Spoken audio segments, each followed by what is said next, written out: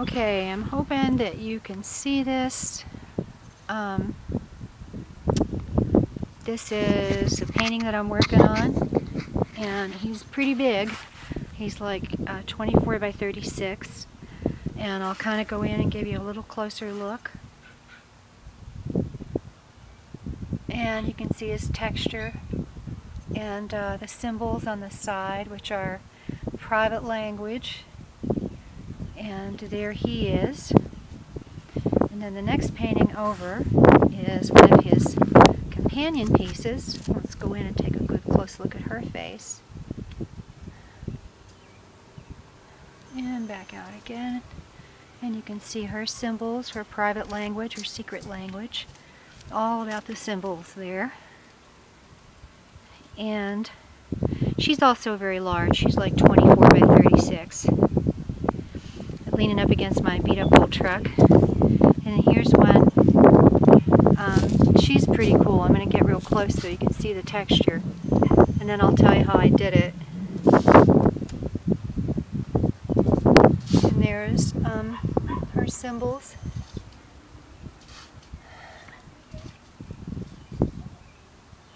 And you can see all the texture there. It's very cool. I'm digging that the most. And then I'm going to show you how I did it. This is all texture that I've laid down and then painted the face last. I know it looks like I painted the face first, but that's not the case. And all this stuff over here, believe it or not, that is Gorilla Glue. And I'll show you how I did it.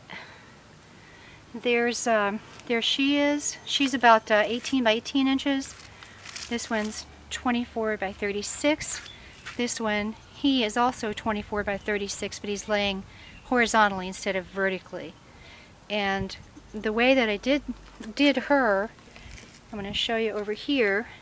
Hopefully you can see it. This is an 18 by 18 canvas, and you can look really closely. You can see that's Gorilla Glue that I've put down, and it's not dry yet. But the coefficient of expansion in it is very bizarre, so it's quite unpredictable how it dries, and you really don't know, what shape it's going to take when you put it down.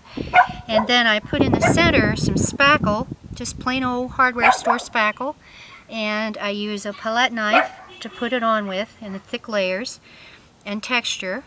And like I said, you can see it begins to dry in very unpredictable patterns. You really don't have any idea what shape it's going to take, what the final product is going to be, which is pretty exciting because then you can create something very unique on it.